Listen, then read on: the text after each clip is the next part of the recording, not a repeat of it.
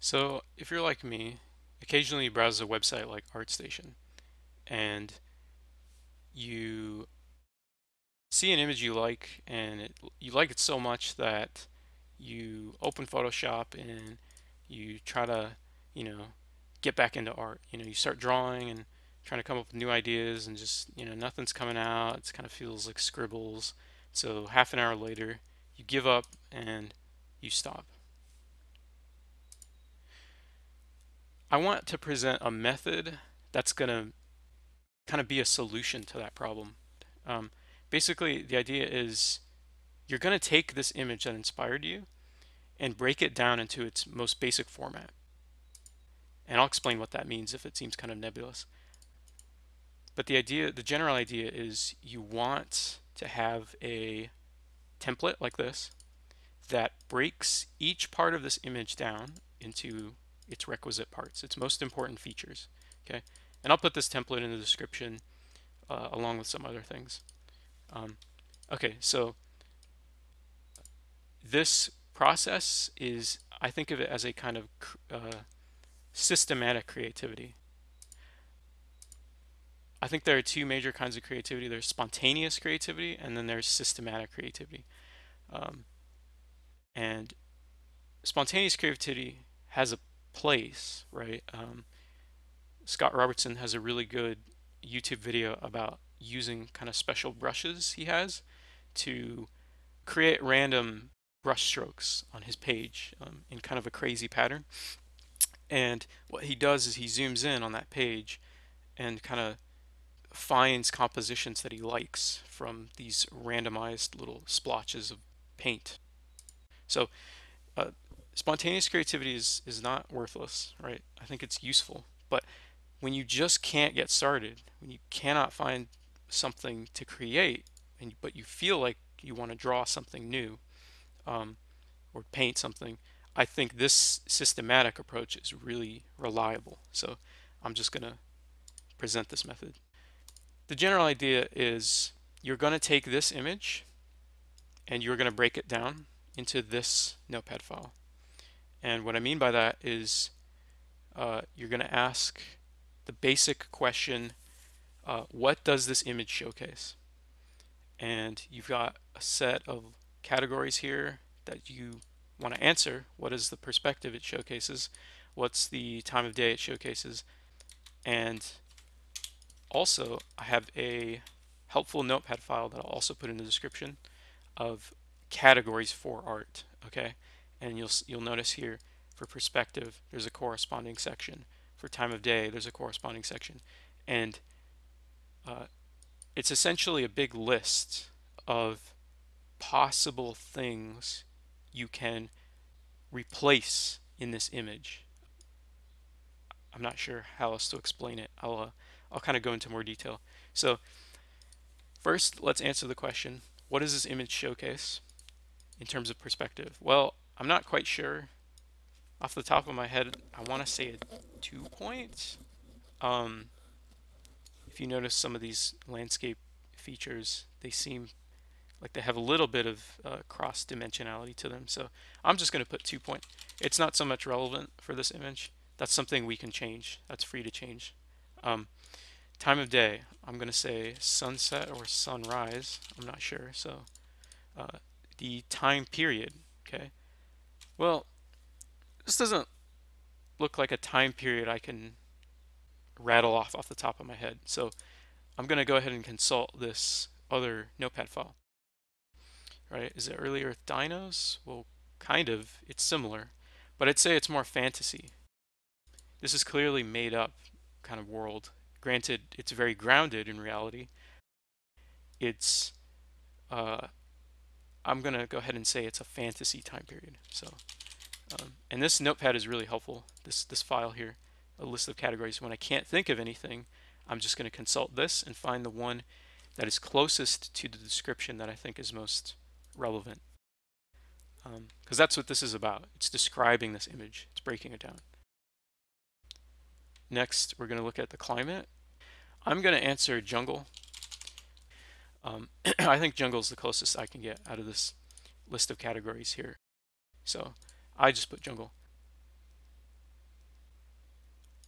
Okay, and then topography also means something pretty specific. I mean, what is the major landscape scale, right? Is it a set? Is it on islands? Is it on a coast? Is it on a peninsula? Is it on the mainland?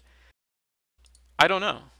Actually, for this image, I can't tell. It could be a set of islands. It could be toward a coastline. It could be in the mainland.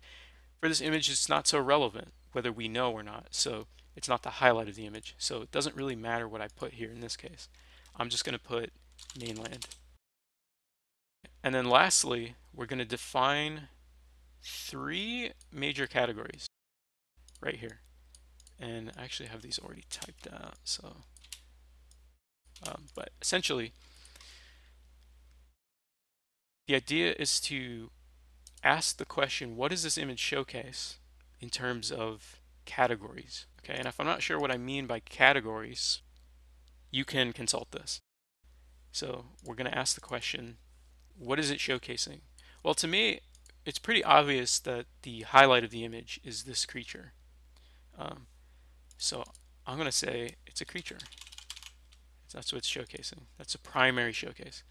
Secondary showcase, I'd say, is the landscape. And then the third, maybe I can't think of what is the next kind of tier of emphasis. So I'm going to go ahead and consult this notepad file in the category section here, and I've already put landscape, trees and plants. Is that what this image showcases? Well, a little bit. If you notice down here, there are trees and plants, but I think those are more complementary details. They're not so much the focus. So we're going to go ahead and skip past that. And what's more is you could say that these kind of help make up the landscape. So it's kind of redundant. Is it a prop? No. Uh, is the next step in emphasis a vehicle? No. Creature? We already have that. Is it a character? Well, I think so. I think this character is the next point of interest, right? It goes creature, landscape, character. Um, and maybe you disagree. This process is completely subjective. It's up to you to define what is important about this image. Um, maybe you think the character is not so important, but the sky is more important, right? This background, and so you would plug in a skybox in this last section here instead of a character. But to me, I think the character is kind of the next place my eye goes after I look at the creature in the landscape. So So yeah, now that we've plugged in these categories that make up the image format, okay, um, now we need to break each of these categories down into three concise descriptions. All right, it's important to describe these because we're going to be replacing each thing that describes the category with something else. Okay, and I'll kind of expand on that in a minute. So the idea is, so for this creature, I'm going to ask the question, we're going to ask one of two questions. What does it consist of? Okay. Or what is its, I don't know. What is the purpose of it? Okay. Um, and by answering these questions, I'm going to start to define these subcategories that describe these main categories. Okay, these things in the brackets are main categories. These are the things we want to maintain, because if we change these, we'd be getting a completely different image, right? So we're going to maintain these, but these subcategories are going to be changed later on. We're going to come up with our own. Um, and so I'm going to ask the first question, what does it consist of? Well, it's a bird of prey. I'd say it's a bird. That's one way of describing it. And then I would say it has cat-like influences, right? A long tail and cat-like legs. So I'm just going to put cat-like influence. That's what it consists of. And then if I've exhausted this first question, what does it consist of? If that's really the extent of it, is a bird of prey mixed with cat-like influence, then I'm going to ask this next question: what is the purpose of it? Okay, and I think its purpose is that it's a mount, right? It's meant to have a writer write it. So that's the next thing that describes it. That's the last thing I would say. So I'm going to put that as a mount. Um, okay, next we're going to describe this landscape. Uh, well, I see lots of mountains and cliffs, so I'm going to put that down as the primary focus of the landscape are these big cliffs and mountains. That seems to be the point of emphasis in this category. Uh, Next, I'd say it's the waterfalls. That's the next landscape feature. And then lastly, I would say it's these rock stacks right here. These seem to be a more unique landform than just a mountain. They seem to be very specific, very vertical, and have little tops on top of them with bridges, leading across. You can see. So, uh, I think that's the idea: is you're trying to break down these points of emphasis. So, I'm going to put rock stacks there. Lastly, what does our character consist of? Well, he seems to have a tribal theme. Another description of him is that he's dark-skinned. And then lastly, he seems to be either a scout or a warrior or a flag bearer. I think I'm going to put flag bearer um, because this is quite literally what he's carrying. So, right, that's the last of it. We've described this image pretty concisely. So, um, now that we've answered these questions, what I'm going to go ahead and do is I'm going to go ahead and copy and paste all of these down here so we can come up with our own ideas. So we're going to delete these out. And now what we're going to do is, while maintaining these main categories, because again, that's kind of the whole point of this process, is to get a concrete format, which isn't copyrighted. I mean, you know, there are lots of images you'll find out here that have the same, that share the same format. Creatures and characters and landscapes as part of an image showcase is not exclusive to this image alone. So all we're doing is just getting this format and maintaining it, right? Because we want to create something similar. We want to be inspired by this image to create something different, but with a similar format. We're going to go ahead and look at bird of prey. That seemed to be the primary focus. So listing our things here in terms of importance, we're going to list alternate characteristics that correspond with each of these descriptions. So I'm going to go ahead and open up my category here, or my art categories. And in section 1, which is image fundamentals, we already defined what the perspective and all these things are as a description of this image. Now we're going to ask what makes up the image we want to make, right? Well, maybe we'll maintain the 2-point perspective, and time of day, maybe instead of sunset or sunrise, we make it nighttime. And instead of a fantasy period, I'm not sure, right? Maybe we should define our creature first. Let's do that, actually. So, all right, instead of a bird of prey, now we need to think about an animal we want to use. And I'm just going to go with a monitor lizard,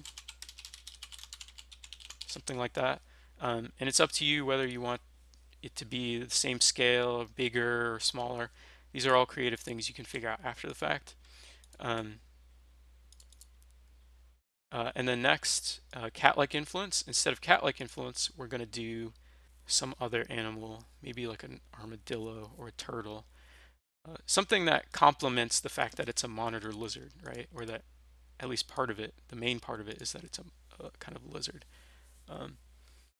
But you can also mix it up, do something interesting, maybe give it antlers. I don't know.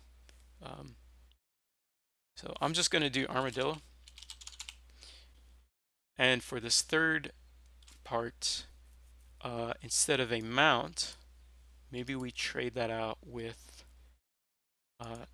the creature being a kind of a guard animal, right? So he's like on a leash or something, and he's kind of been trained to be an attack animal. Now that we've got that done, we're going to move on to landscape. And Now we need to change cliffs and mountains to something else. We need to figure out what we want our landscape to consist of. And um, things kind of trickle down from this main design, right? This main point of emphasis. Well, what kind of environments would it make sense for a lizard to be in? Well, I don't know. How creative do you want to get, right? This is up to you. Um, I think I'm going to do, instead of cliffs and mountains, I'm just going to do a valley. Okay.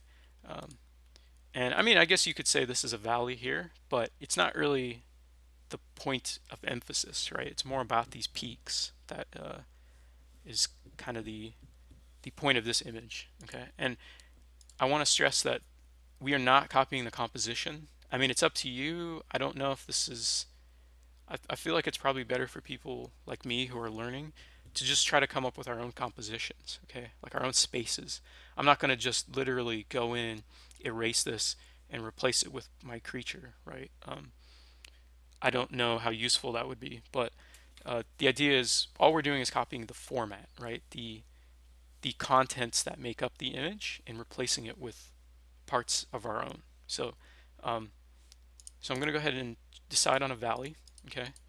And instead of cliffs as the primary focus of the landscape, the secondary focus of the landscape being waterfalls in this case, I'm going to go ahead and replace with, let's say, hoodoos. And hoodoos are these kind of rocky spire type things, something like this, right? You know, a little more prominent. Maybe these make up a bigger part of the image, something like this. Um, and, you know, if I can't think of anything, well, what do I want to put in my image with my valley, right? I can consult this. I can consult my list of landforms. And if you don't know what any of these are, like a cuesta or an exhumed river channel, you can just type that into Google. This is just a list of things you can consult, a convenient list. You may not get what it is immediately. You know, I expect most of us know what a canyon is, or a cave, or dunes, things like that. But some of these more complex ones, you can just type into Google if you're trying to find out how you want to create your image. So I'm going to go with hoodoos. And then lastly, a complementary detail, right? This third point of emphasis. Instead of these rock stacks, I'm going to go with maybe some grottos in the sides of the valley, okay? And they can be little side details. They don't have to be uh, extremely prominent. Um, but that's up to me, I guess. I mean, it's up to you how you want to establish your image. So, all right. And then lastly, for our character, instead of him being a tribal theme, um, maybe we make him like a nomad or something, like a desert traveler. Because this guy seems to be part of a bigger pack, right? These complementary creatures here in the distance, it creates a flow in the image, which is cool, but uh, he's part of a tribe, and we're going to do something different. We're not going to try and copy what this image is, right? We're just going to copy the format, right? The fact that it's a character, and we're going to choose nomad instead of a tribal guy. Lastly, or next to lastly, instead of dark skinned, this is a toss. I mean, this is just completely in the air what you want to do with a feature like that. I'm just going to keep him dark skinned. And then lastly, a flag bearer. So instead of a flag bearer, I'm going to think maybe a traveling salesman or a merchant. Yeah, a traveling merchant, a kind of a nomad. Uh, and he's got a guard animal, right? He's got this monitor lizard armadillo thing, has armor, can survive in a hot climate with valley, you know, uh, hoodoos and grottos and things like that. And then, so now that I've established these main categories, I'm going to go ahead and define the time period. Well, it seems about as fantastical as this, so I'm going to put fantasy as well. And then climate, instead of a jungle, I'm going to put desert. Okay, and it doesn't have to be sand necessarily. It could be kind of a grassy desert. There's ways of doing that. And then topography, I'm just going to put mainland. It's not crucial to the image. So All right, and we've defined our categories as creature, landscape, character, and that's it. This is the whole process, is taking the format, these main categories, porting them over to an image I want to make, and then making alterations so that it is my original image. And again, I want to stress, the point is not to copy the composition. I'm not going to have this image open on my other monitor and, you know, copy it and just replace my monster in this image. Okay, I'm going to make my own composition. I'm going to do all the hard work of creating things, but I'm just taking the successful format, right? And I'm not starting from complete scratch. I've developed this idea by defining these subcategories either by thinking about it, right? I just immediately off the top of my head I thought lizard, uh, or if I can't think of anything, I'm going to consult Google or this list of categories here, right? There's all kinds of things I've listed here. There's military buildings. There's kinds of buildings there's kinds of vehicles, there's all this kind of stuff. So that's about it. That's what this process is. It's pretty straightforward. I've got a concrete idea I can start with. I would have loved to have this in the past. I don't know if this is just common knowledge, if people just do this implicitly when they're creating new images, but if you're stuck like I get stuck, I hope this process helps you. So that's about it.